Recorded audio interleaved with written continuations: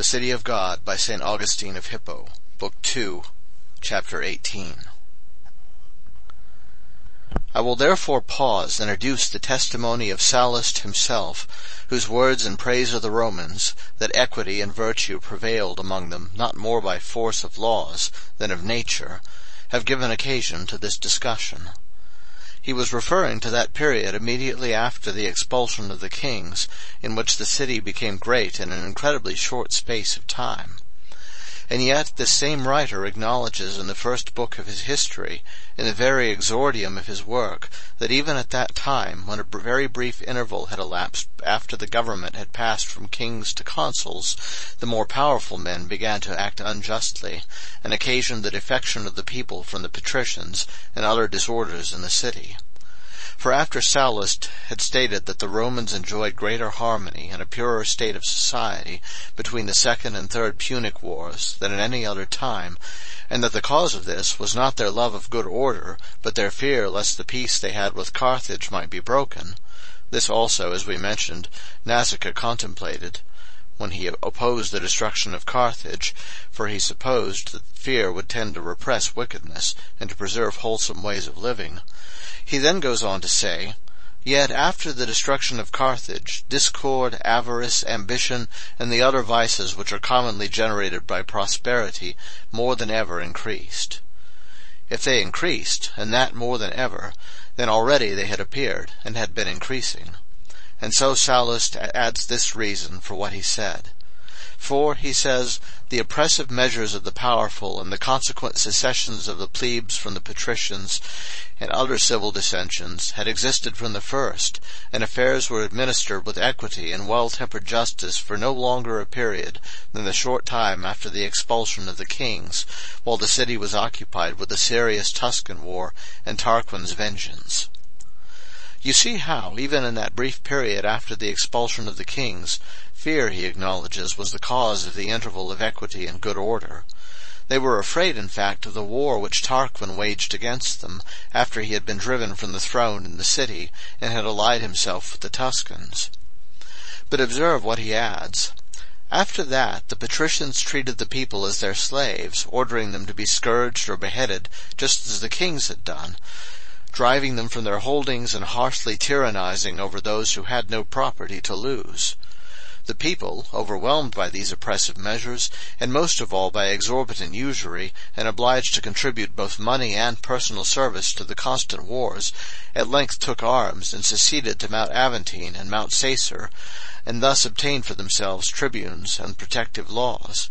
But it was only the Second Punic War that put an end on both sides to discord and strife. You see what kind of men the Romans were, even so early as a few years after the expulsion of the kings. And it is of these men, he says, that equity and virtue prevailed among them not more by force of law than of nature.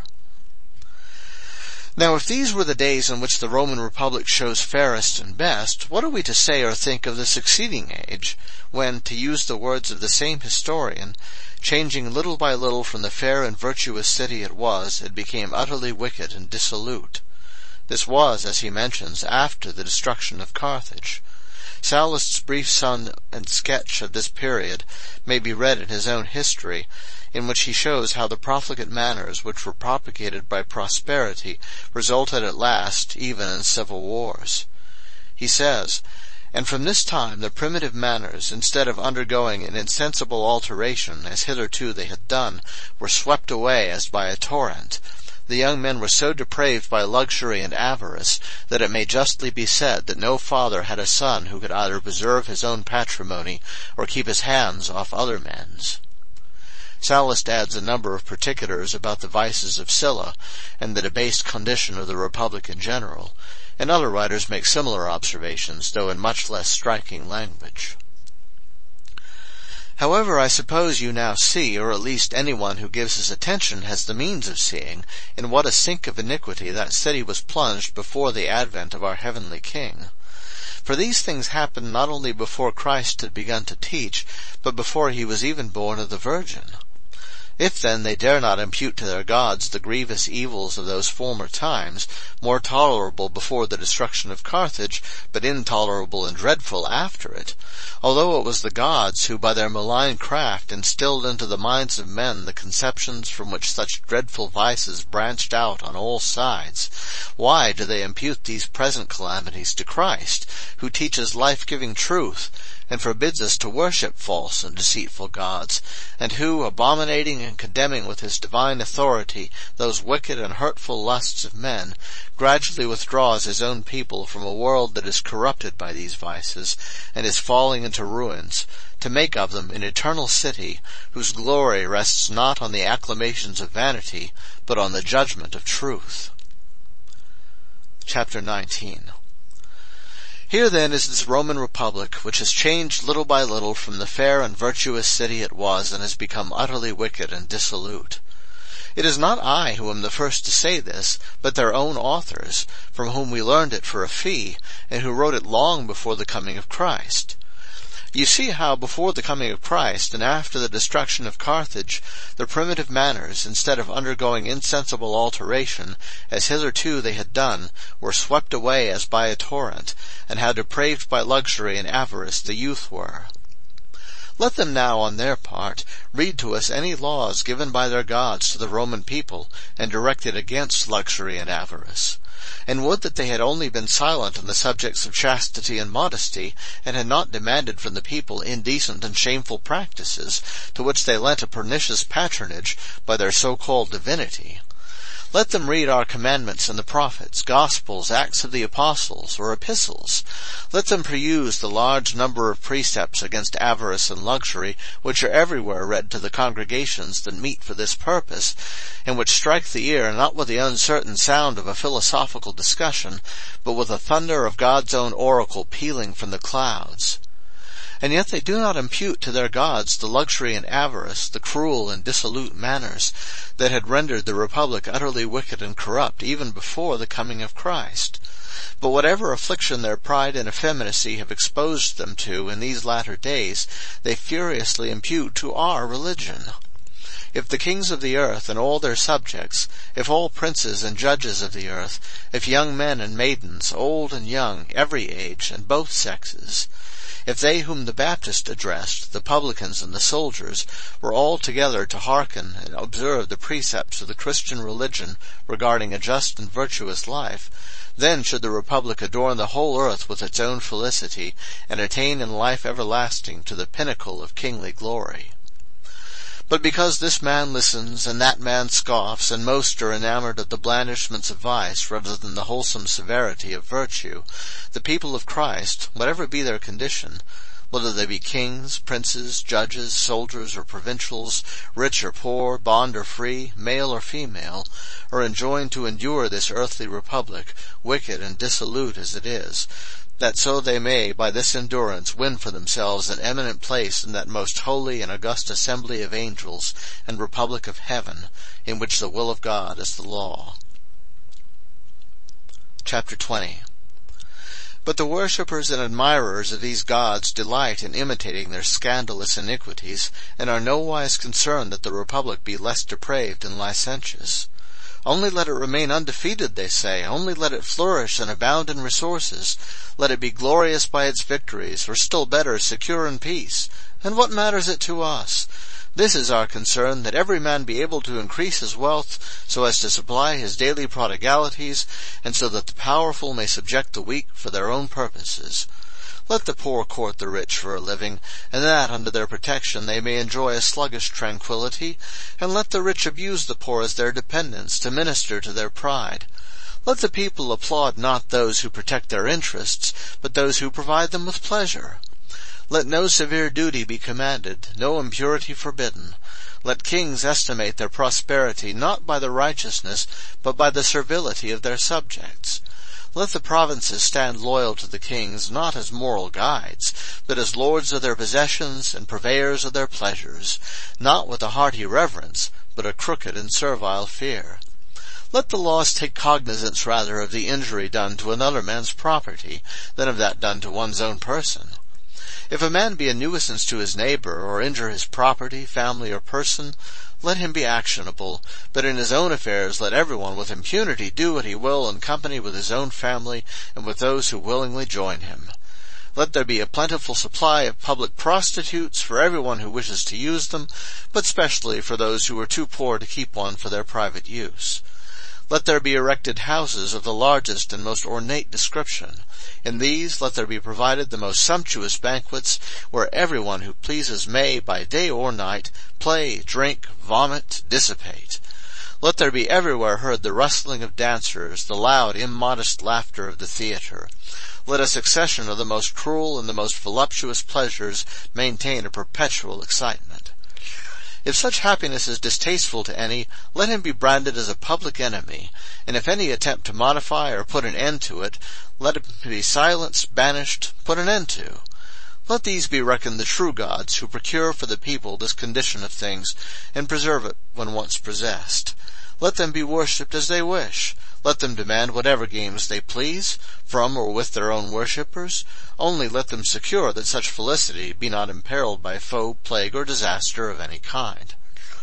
What sane man would compare a republic such as this, I will not say to the Roman Empire, but to the palace of Sardanapalus, the ancient king who was so abandoned to pleasures that he caused it to be inscribed on his tomb that now that he was dead he possessed only these things which he had swallowed and consumed by his appetites while alive? If these men had such a king as this, who, while self-indulgent, should lay no severe restraint on them, they would more enthusiastically consecrate to him a temple and a flamen than the ancient Romans did to Romulus. Chapter 21. But if our adversaries do not care how foully and disgracefully the Roman Republic be stained by corrupt practices, so long only as it holds together and continues in being, and if they therefore pooh-pooh the testimony of Sallust to its utterly wicked and profligate condition, what will they make of Cicero's statement that even in his time it had become entirely extinct, and that there remained extant no Roman Republic at all? He introduces Scipio, the Scipio who had destroyed Carthage, discussing the Republic at a time when already there were presentiments of its speedy ruin by that corruption which Sallust describes. In fact, at the time when the discussion took place, one of the Gracchi, who, according to Sallust, was the first great instigator of seditions, had already been put to death. His death, indeed, is mentioned in the same book. Now Scipio, at the end of the second book, says, "As among the different sounds which proceed from lyres, flutes, and the human voice, there must be maintained a certain harmony which a cultivated ear cannot endure to hear disturbed or jarring, but which may be elicited in full and absolute concord by the modulation even of voices very unlike one another. So, where reason is allowed to modulate the diverse elements of the state, there is obtained a perfect concord from the upper, lower, and middle classes, as from various sounds. And what musicians call harmony in singing is concord in matters of state, which is the strictest bond and best security of any republic, and which by no ingenuity can be retained where justice has become extinct." Then, when he had expatiated somewhat more fully, and had more copiously illustrated the benefits of its presence and the ruinous effects of its absence upon a state, Pilus, one of the company present at the discussion, struck in and demanded that the question should be more thoroughly sifted, and that the subject of justice should be freely discussed for the sake of ascertaining what truth there was in the maxim which was then becoming daily more current, that the Republic cannot be governed without injustice. Scipio expressed his willingness to have this maxim discussed and sifted, and gave it as his opinion that it was baseless, and that no progress could be made in discussing the Republic unless it was established, not only that this maxim, that the Republic cannot be governed without injustice, was false, but also that the truth is that it cannot be governed without the most absolute justice. And the discussion of this question, being deferred till the next day, is carried on in the third book with great animation. For Pilus himself undertook to defend the position that the Republic cannot be governed without injustice, at the same time being at special pains to clear himself of any real participation in that opinion. He advocated with great keenness the cause of injustice against justice, and endeavored by plausible reasons and examples to demonstrate that the former is beneficial, the latter useless, to the Republic. Then, at the request of the company, Laelius attempted to defend justice, and strained every nerve to prove that nothing is so hurtful to a state as injustice, and that without justice a republic can neither be governed nor even continue to exist. When this question has been handled to the satisfaction of the company, Scipio reverts to the original thread of discourse and repeats with commendation his own brief definition of a republic, that it is the weal of the people. The people he defines as being not every assemblage or mob, but an assemblage associated by a common acknowledgment of law and by a community of interests. Then he shows the use of definition in debate, and from these definitions of his own he gathers that a republic, or weal of the people, then exists only when it is well and justly governed, whether by a monarch, or an aristocracy, or by the whole people. But when the monarch is unjust, or, as the Greeks say, a tyrant, or the aristocrats are unjust and form a faction, or the people themselves are unjust and become, as Scipio, for want of a better name, calls them, themselves the tyrant, then the republic is not only blemished, as had been proved the day before, but by legitimate deduction from those definitions it altogether ceases to be. For it could not be the people's weal when a tyrant factiously lorded it over the state. Neither would the people be any longer a people if it were unjust, since it would no longer answer the definition of a people, an assemblage associated by a common acknowledgment of law and by a community of interests. When therefore the Roman Republic was such as Sallust described it, it was not utterly wicked and profligate, as he says, but had altogether ceased to exist, if we are to admit the reasoning of that debate maintained on the subject of the Republic by its best representatives. Tully himself, too, speaking not in the person of Scipio or anyone else, but uttering his own sentiments, uses the following language in the beginning of the 5th book, after quoting a line from the poet Aeneas, in which he said, "Rome's severe morality and her citizens are her safeguard." This verse, says Cicero, seems to me to have all the sententious truthfulness of an oracle. For neither would the citizens have availed without the morality of the community, nor would the morality of the commons without outstanding men have availed either to establish or so long to maintain in vigor so grand a republic with so wide and just an empire. Accordingly, before our day, the hereditary usages formed our foremost men, and they on their part retained the usages and institutions of their fathers.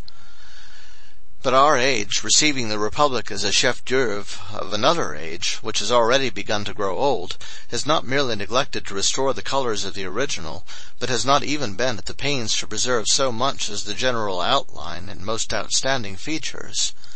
For what survives of that primitive morality which the poet called Rome's safeguard? It is so obsolete and forgotten that far from practicing it one does not even know it. And of the citizens what shall I say? Morality has perished through poverty of great men, a poverty for which we must not only assign a reason, but for the guilt of which we must answer as criminals charged with a capital crime. For it is through our vices, and not by any mishap, that we retain only the name of a republic, and have long since lost the reality. This is the confession of Cicero, long indeed after the death of Africanus, whom he introduced as an interlocutor in his work De Republica, but still before the coming of Christ. Yet if the disasters he bewails had been lamented after the Christian religion had been diffused, and had begun to prevail, is there a man of our adversaries who would not have thought they were to be imputed to the Christians? Why then did their gods not take steps then to prevent the decay and extinction of that republic, over the loss of which Cicero, long before Christ had come in the flesh, sings so lugubrious a dirge? Its admirers have need to inquire whether, even in the days of primitive men and morals, true justice flourished in it. Or was it not perhaps even then, to use the casual expression of Cicero, rather a colored painting than the living reality? But if God will, we shall consider this elsewhere. For I mean in its own place to show that, according to the definitions in which Cicero himself, using Scipio as his mouthpiece, briefly propounded what a republic is, and what a people is, and according to many testimonies, both of his own lips and of those who took part in that same debate, Rome never was a republic, because true justice had never a place in it. But accepting the more feasible definitions of a republic, I grant there was a republic of a certain kind, and certainly much better administered by the more ancient Romans than by their modern representatives. But the fact is, true justice has no existence save in that republic whose founder and ruler is Christ, if at least any choose to call this a republic, and indeed we cannot deny that it is the people's weal. But if perchance this name, which has become familiar in other connections, be considered alien to our common parlance, we may at all events say that in this city is true justice, the city of which Holy Scripture says, "Glorious things are said of thee, O city of God." Chapter 22. But what is relevant to the present question is this, that however admirable our adversaries say the Republic was or is, it is certain that by the testimony of their own most learned writers it had become, long before the coming of Christ, utterly wicked and dissolute, and indeed had no existence, but had been destroyed by profligacy.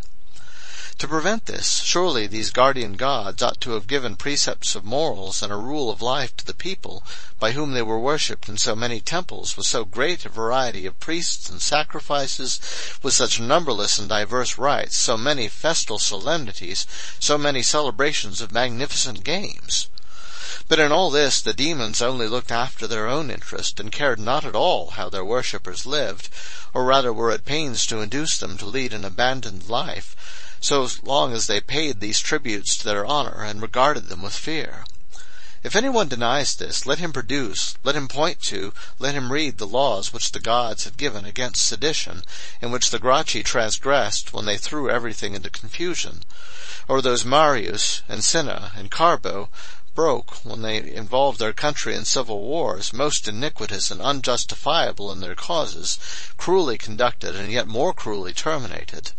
Or those which Sylla scorned, whose life, character, and deeds, as described by Sallust and other historians, are the abhorrence of all mankind. Who will deny that at that time the Republic had become extinct? Possibly they will be bold enough to suggest in defense of the gods that they abandoned the city on account of the profligacy of the citizens, according to the lines of Virgil, "Gone from each fane, each sacred shrine, are those who made this realm divine." But firstly, if it be so, then they cannot complain against the Christian religion as if it were that which gave offense to the gods and caused them to abandon Rome, since the Roman immorality had long ago driven from the altars of the city a cloud of little gods like as many flies. And yet where was this host of divinities, when long before the corruption of the primitive morality, Rome was taken and burnt by the Gauls? Perhaps they were present but asleep. For at that time the whole city fell into the hands of the enemy, with the single exception of the Capitoline Hill, and this too would have been taken, had not the watchful geese aroused the sleeping gods. And this gave occasion to the festival of the goose, in which Rome sank nearly to the superstition of the Egyptians, who worshipped beasts and birds. But of these adventitious evils which are inflicted by hostile armies, or by some disaster, and which attach rather to the body than the soul, I am not meanwhile disputing. At present I speak of the decay of morality, which at first almost imperceptibly lost its brilliant hue, but afterwards was wholly obliterated, was swept away as by a torrent, and involved the Republic in such disastrous ruin, that though the houses and walls remain standing, the leading writers do not scruple to say that the Republic was destroyed. Now the departure of the gods from each fane, from each sacred shrine, and their abandonment of the city to destruction was an act of justice, if their laws inculcating justice and a moral life had been held in contempt by that city. But what kind of gods were these, pray, who declined to live with a people who worshipped them, and whose corrupt life they had done nothing to reform? Chapter 23. But further, is it not obvious that the gods have abetted the fulfillment of men's desires instead of authoritatively bridling them? For Marius, a low-born and self-made man who ruthlessly provoked and conducted civil wars, was so effectually aided by them that he was 7 times consul and died full of years in his 7th consulship, escaping the hands of Sylla, who immediately afterwards came into power. Why then did they not also aid him so as to restrain him from so many enormities? For if it is said that the gods had no hand in his success, this is no trivial admission that a man can attain the dearly coveted felicity of this life, even though his own gods be not propitious. That men can be loaded with the gifts of fortune as Marius was, can enjoy health, power, wealth, honors, dignity, length of days, though the gods be hostile to him. and that, on the other hand, men can be tormented, as Regulus was, with captivity, bondage, destitution, watchings, pain, and cruel death, though the gods be his friends. To concede this is to make a compendious confession that the gods are useless and their worship superfluous. If the gods have taught the people rather what goes clean counter to the virtues of the soul, and that integrity of life which meets a reward after death, if even in respect of temporal and transitory blessings they neither hurt those whom they hate, nor profit whom they love, why are they worshipped? Why are they invoked with such eager homage? Why do men murmur in difficult and sad emergencies as if the gods had retired in anger, and why on their account is the Christian religion injured by the most unworthy calumnies? If in temporal matters they have power either for good or for evil, why did they stand by Marius, the worst of Rome's citizens, and abandon Regulus, the best? Does this not prove themselves to be most unjust and wicked? And even if it be supposed that for this very reason they are rather to be feared and worshipped, this is a mistake. For we do not read that Regulus worshipped them less assiduously than Marius. Neither is it apparent that a wicked life is to be chosen on the ground that the gods are supposed to have favored Marius more than Regulus. For Metellus, the most highly esteemed of all the Romans, who had 5 sons in the consulship, was prosperous even in this life, and Catiline, the worst of men, reduced to poverty and defeated in the war his own guilt had aroused, lived and perished miserably. Real and secure felicity is the peculiar possession of those who worship that God by whom alone it can be conferred. It is thus apparent that when the Republic was being destroyed by profligate manners, its gods did nothing to hinder its destruction by the direction or correction of its manners, but rather accelerated its destruction by increasing the demoralization and corruption that already existed. They need not pretend that their goodness was shocked by the iniquity of the city, and that they withdrew in anger. For they were there, sure enough. They are detected, convicted. They were equally unable to break silence so as to guide others, and to keep silent so as to conceal themselves. I do not dwell on the fact that the inhabitants of Maternae took pity on Marius, and commended him to the goddess Marica in her grove, that she might give him success in all things, and that from the abyss of despair in which he then lay he forthwith returned unhurt to Rome, and entered the city the ruthless leader of a ruthless army. And they who wish to know how bloody was his victory, how unlike a citizen, and how much more relentlessly than any foreign foe he acted, let them read the histories. But this, as I said, I do not dwell upon, nor do I attribute the bloody bliss of Marius to I know not what Maternian goddess, Marica, but rather to the secret providence of God, that the mouths of our adversaries might be shut, and that they who were not led by passion, but by prudent consideration of events, might be delivered from error. And even if the demons have any power in these matters, they have only that power which the secret decree of the Almighty allots to them, in order that we may not set too great store by earthly prosperity, seeing it is oftentimes vouchsafed even to wicked men like Marius, and that we may not, on the other hand, regard it as an evil, since we see that many good and pious worshippers of the one true God are, in spite of the demons, preeminently successful. And finally, that we may not suppose that these unclean spirits are either to be propitiated or feared for the sake of earthly blessings or calamities. For as wicked men on earth cannot do all they would, so neither can these demons, but only in so far as they are permitted by the decree of him whose judgments are fully comprehensible, justly reprehensible by none. Chapter 24. It is certain that Sylla, whose rule was so cruel that in comparison with it the preceding state of things which he came to avenge was regretted, when first he advanced toward Rome to give battle to Marius, found the auspices so favorable when he sacrificed, that according to Livy's account, the augur Postumius expressed his willingness to lose his head if Sylla did not, with the help of the gods, accomplish what he designed. The gods, you see, had not departed from every fane and sacred shrine, since they were still predicting the issue of these affairs, and yet were taking no steps to correct Sylla himself. Their presages promised him great prosperity, but no threatenings of theirs subdued his evil passions. And then, when he was in Asia conducting the war against Mithridates, a message from Jupiter was delivered to him by Lucius Titius, to the effect that he would conquer Mithridates, and so it came to pass. And afterwards, when he was meditating a return to Rome for the purpose of avenging in the blood of the citizens injuries done to himself and his friends, a second message from Jupiter was delivered to him by a soldier of the 6th Legion, to the effect that it was he who had predicted the victory over Mithridates, and that he now promised to give him power to recover the republic from his enemies, though with great bloodshed.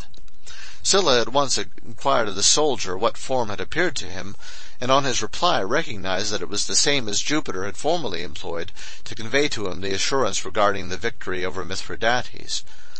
How then can the gods be justified in this matter for the care they took to predict these shadowy successes, and for their negligence in correcting Sylla, and restraining him from stirring up a civil war so lamentable and atrocious that it not merely disfigured but extinguished the republic?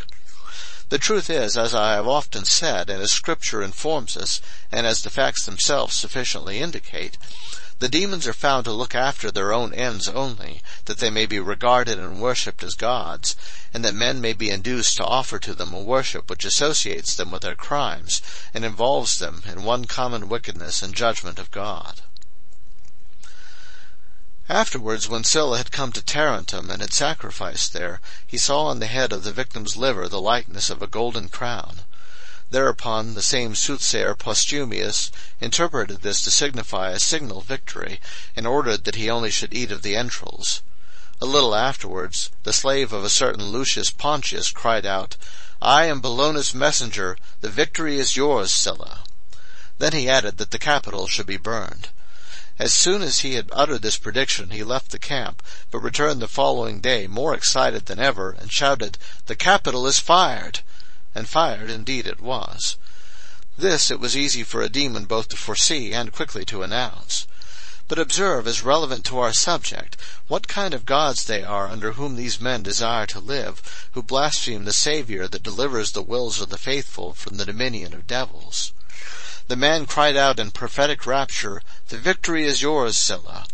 And to certify that he spoke by a divine spirit, he predicted also an event which was shortly to happen, and which indeed did fall out, in a place from which he in whom this spirit was speaking was far distant.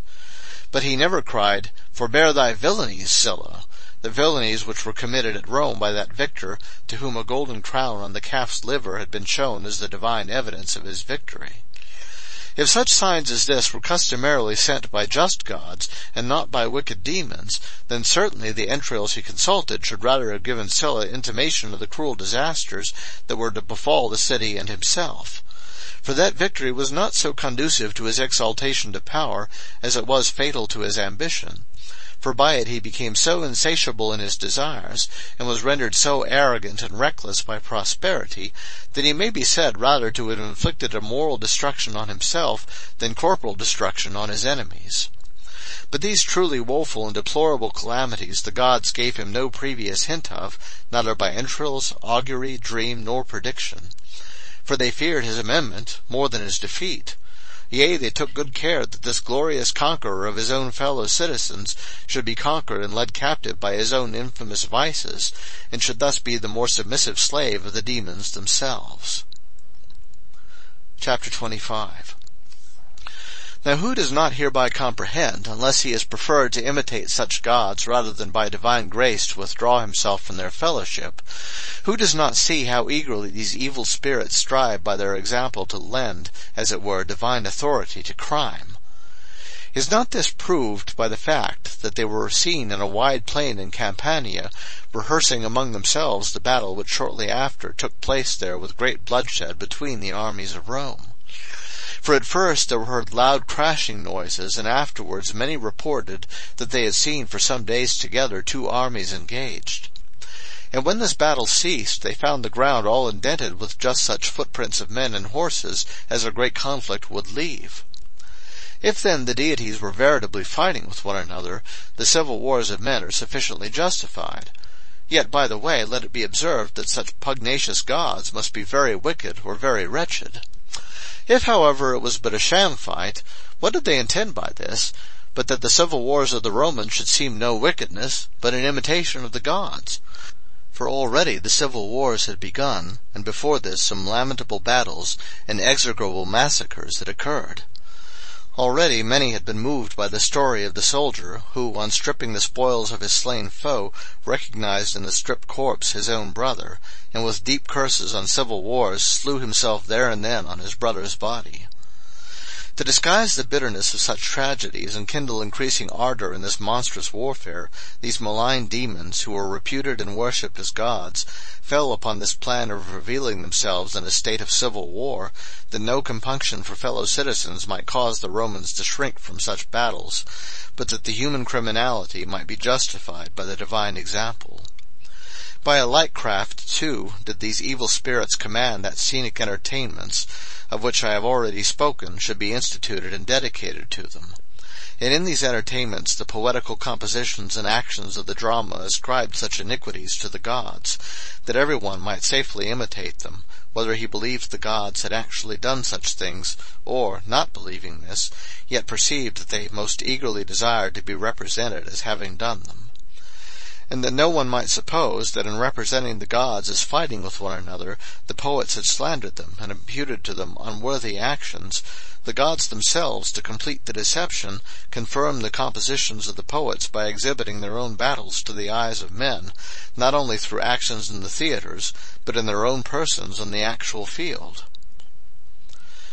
We have been forced to bring forward these facts because their authors have not scrupled to say and to write that the Roman Republic had already been ruined by the depraved moral habits of the citizens, and had ceased to exist before the advent of our Lord Jesus Christ.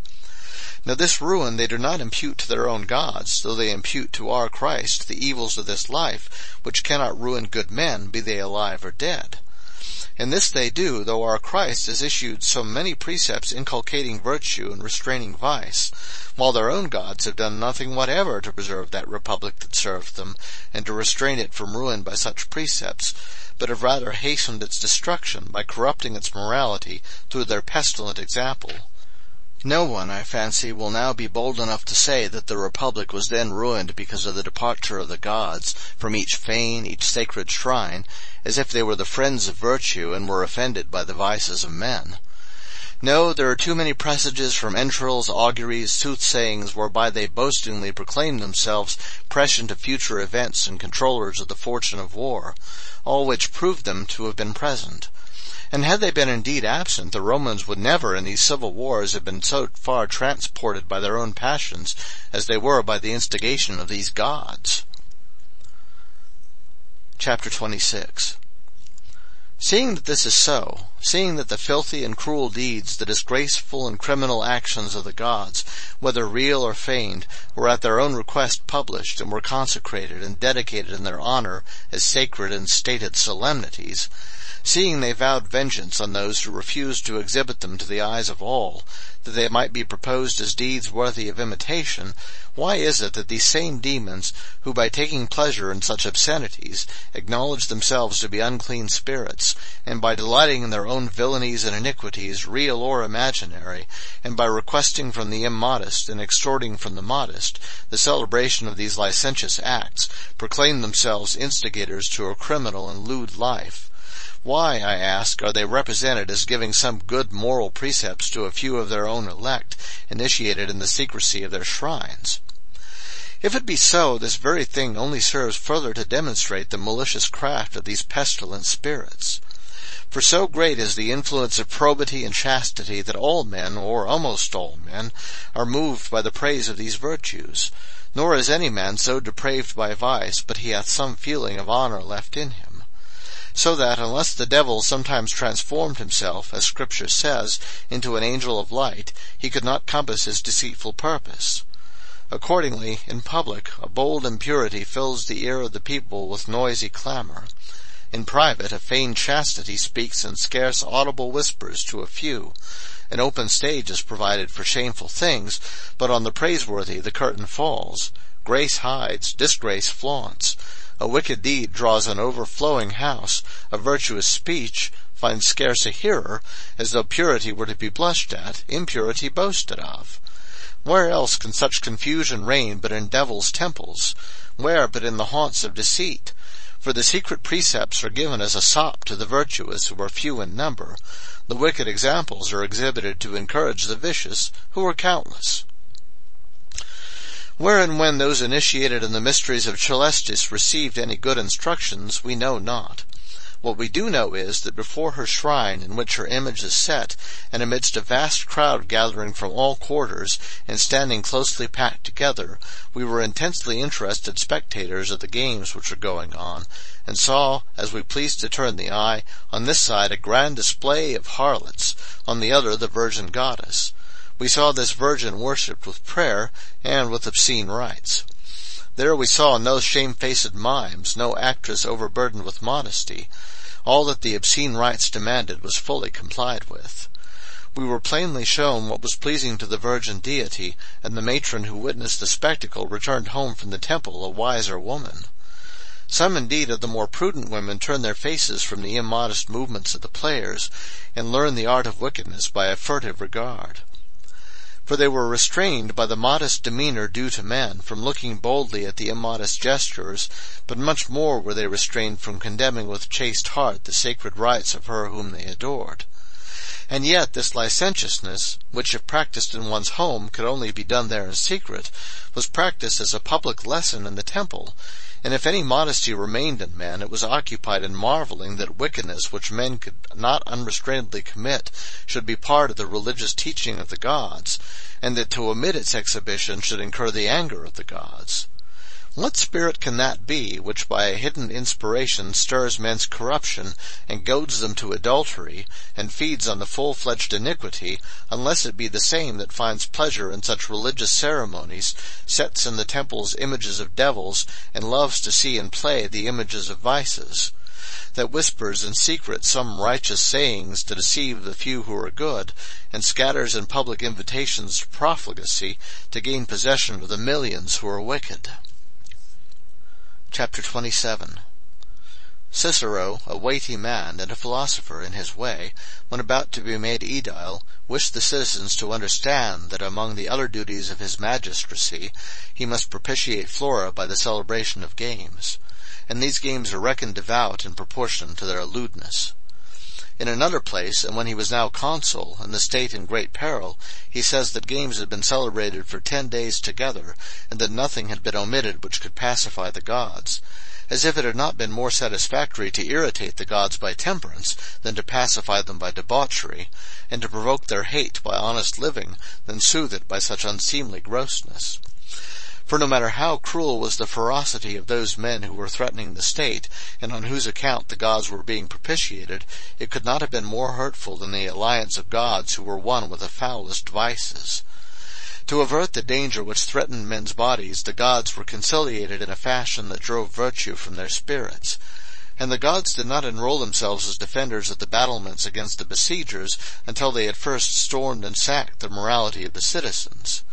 This propitiation of such divinities, a propitiation so wanton, so impure, so immodest, so wicked, so filthy, whose actors the innate and praiseworthy virtue of the Romans disabled from civic honors, erased from their tribe, recognized as polluted and made infamous, this propitiation, I say, so foul, so detestable, and alien from every religious feeling, these fabulous and ensnaring accounts of the criminal actions of the gods, these scandalous actions which they either shamefully and wickedly committed, or more shamefully and wickedly feigned, all this the whole city learned in public both by the words and gestures of the actors. They saw that the gods delighted in the commission of these things, and therefore believed that they wished them not only to be exhibited to them, but to be imitated by themselves. But as for that good and honest instruction which they speak of, it was given in such secrecy, and to so few, if indeed given at all, that they seemed rather to fear it might be divulged than that it might not be practiced. Chapter 28. They then are but abandoned and ungrateful wretches in deep and fast bondage to that malign spirit, who complain and murmur that men are rescued by the name of Christ from the hellish thraldom of these unclean spirits, and from a participation in their punishment, and are brought out of the night of pestilential ungodliness into the light of most healthful piety. Only such men could murmur that the masses flock to the churches and their chaste acts of worship, where a seemly separation of the sexes is observed, where they learn how they may so spend this earthly life as to merit a blessed eternity hereafter, where Holy Scripture and instruction in righteousness are proclaimed from a raised platform in presence of all, that both they who do the word may hear to their salvation, and they who do it not may hear to judgment. And though some enter who scoff at such precepts, all their petulance is either quenched by a sudden change, or is restrained through fear or shame. For no filthy and wicked action is there set forth to be gazed at or to be imitated, but either the precepts of the true God are recommended, his miracles narrated, his gifts praised, or his benefits implored. Chapter 29. This rather is the religion worthy of your desires, O admirable Roman race, the progeny of your Scaevolas and Scipios, of Regulus and of Fabricius. This rather covet, this distinguish from that foul vanity and crafty malice of the devils. If there is in your nature any eminent virtue, only by true piety is it purged and perfected, while by impiety it is wrecked and punished. Choose now what you will pursue, that your praise may be not in yourself, but in the true God, in whom is no error. For of popular glory you have had your share, but by the secret providence of God the true religion was not offered to your choice. Awake, it is now day, as you have already awaked in the persons of some in whose perfect virtue and sufferings for the true faith we glory. For they, contending on all sides with hostile powers, and conquering them all by bravely dying, have purchased for us this country of ours with their blood, to which country we invite you, and exhort you to add yourselves to the number of the citizens of this city, which also has a sanctuary of its own in the true remission of sins. Do not listen to those degenerate sons of thine who slander Christ and Christians, and impute to them these disastrous times, though they desire times in which they may enjoy rather impunity for their wickedness than a peaceful life. Such has never been Rome's ambition, even in regard to her earthly country. Lay hold now on the celestial country, which is easily won, and in which you will reign truly and forever. For there shalt thou find no vestal fire, no Capitoline stone, but the one true God. No date, no goal will here ordain, but grant an endless, boundless reign. No longer then follow after false and deceitful gods. Abjure them rather, and despise them, bursting forth into true liberty. Gods they are not, but malignant spirits, to whom your eternal happiness will be a sore punishment. Juno, for whom you deduce your origin according to the flesh, did not so bitterly grudge Rome's citadels to the Trojans, as these devils, whom yet you repute gods, grudge an everlasting seat to the race of mankind. And thou thyself hast in no wavering voice passed judgment on them, when thou didst pacify them with games, and yet didst account as infamous the men by whom the plays were acted. Suffer us then to assert thy freedom against the unclean spirits who had imposed on thy neck the yoke of celebrating their own shame and filthiness. The actors of these divine crimes thou hast removed from offices of honor. Supplicate the true God, that he may remove from thee those gods who delight in their crimes, a most disgraceful thing if the crimes are really theirs, and a most malicious invention if the crimes are feigned. Well done in that thou hast spontaneously banished from the number of your citizens all actors and players. Awake more fully, the majesty of God cannot be propitiated by that which defiles the dignity of man. How then can you believe that gods who take pleasure in such lewd plays belong to the number of the holy powers of heaven, when the men by whom these plays are acted are by yourselves refused admission into the number of Roman citizens even of the lowest grade? Incomparably more glorious than Rome is that heavenly city, in which for victory you have truth, for dignity, holiness, for peace, felicity, for life, eternity. Much less does it admit into its society such gods, if thou dost blush to admit into thine such men. Wherefore, if thou wouldst attain to the blessed city, shun the society of devils. They who are propitiated by deeds of shame are unworthy of the worship of right-hearted men. Let these then be obliterated from your worship by the cleansing of the Christian religion, as those men were blotted from your citizenship by the censor's mark. But so far as regards carnal benefits, which are the only blessings the wicked desire to enjoy, and carnal miseries, which alone they shrink from enduring, we will show in the following book that the demons have not the power they are supposed to have. And although they had it, we ought rather on that account to despise these blessings, than for the sake of them to worship those gods, and by worshipping them to miss the attainment of these blessings they grudge us. But that they have not even this power which is ascribed to them by those who worship them for the sake of temporal advantages, this, I say, I will prove in the following book. So let us here close the present argument. End of Book 2, Chapters 18 through 29. Recording by Darren L. Slider, Fort Worth, Texas, www.logoslibrary.org.